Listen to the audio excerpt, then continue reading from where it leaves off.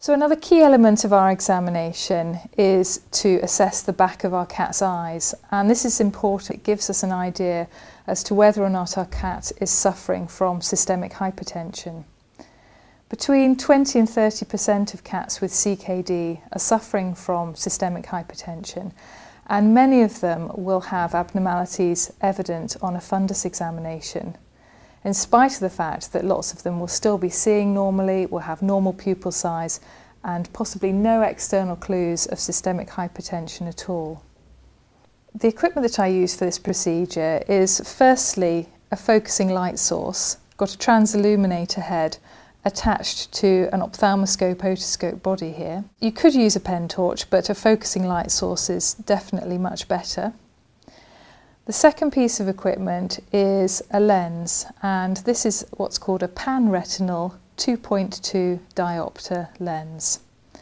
And this allows us to do a procedure called indirect ophthalmoscopy.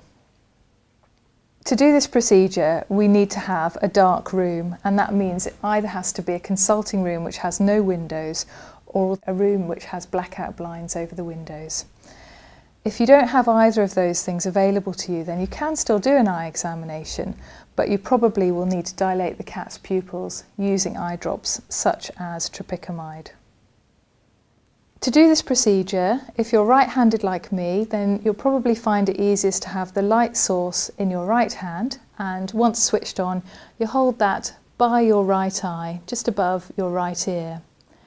And then in your left hand, you hold the lens, which is then going to be held just a centimetre in front of the cat's eye, and the cat's head will be lifted slightly towards that lens.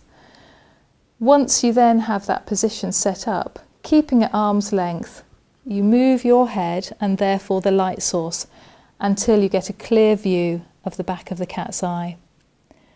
This is a very easy technique to master within really half an hour of first doing it, I would say. This is a typical picture that we would see in a cat suffering from systemic hypertension. There are a lot of abnormalities, many of which are actually very easy to see, so this is not difficult ophthalmology. The most obvious abnormality is visible on the right-hand side of the picture, where we can see there's a circular area in which everything is out of focus.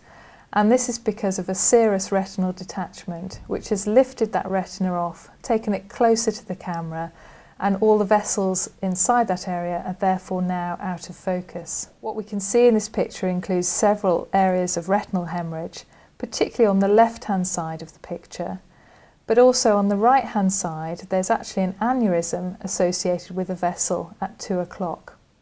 And this is just waiting to then cause retinal hemorrhage in that area. Much of the retina visible in this picture is actually blurred and out of focus, and this is because of retinal edema and also detachment, which is causing the structures to be closer to the camera and therefore out of focus. And in the centre of the image there also is an area of retinal degeneration, which can be recognised as an area which is hyperreflective. And this indicates previous damage which has occurred, because with healing the retina actually becomes thinner and therefore more reflective.